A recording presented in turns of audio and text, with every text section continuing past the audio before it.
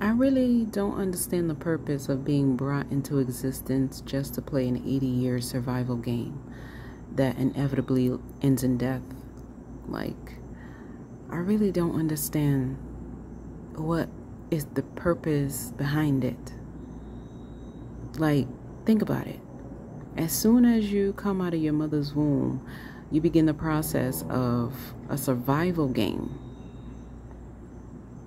If you come out of the womb, you're not breathing. They begin to, pump air into your lungs. If you need a shot, if you have jaundice, they have to put you under the lights. And then continuously throughout your life, you have to go to the doctor, take prescriptions, take vitamins, drink tea, eat sea moss, take vitamins, take vitamin D, take vitamin C, elderberry, immune system. All of this stuff you have to do. Then you have to go to school. You have to get a college degree or get a trade so that you can work, just to survive and make it to your deathbed. What is the point of this? Why are people bringing people into the world for this? Why are people procreating just to play a survival game?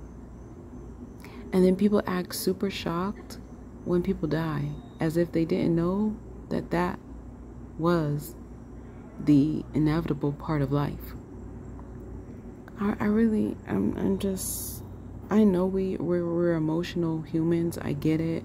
I know that. I will also be surprised and emotional if, someone close to me passes away. But at the end of the day, in the back of my mind, I know that, that's where we're all headed. That's where we're all headed. It's the last stop in this survival game. I'm not understanding why. Why do people insist on playing this game? Like, come on now. We're here already. We're living already. We know all the possibilities. We know all the chaos, the destruction, the diseases, the illnesses. We know all of that stuff exists. We know that we're all gonna die anyways. It's inevitable. It's the one thing that's guaranteed. So why bring someone here just to play an 80-year survival game? Why do people want to cause each other grief? What's up with that? It's weird. Why would I want my child to come and witness my death? Or why would I bring my child into being knowing that I would never be able to deal with their death if they passed away before me?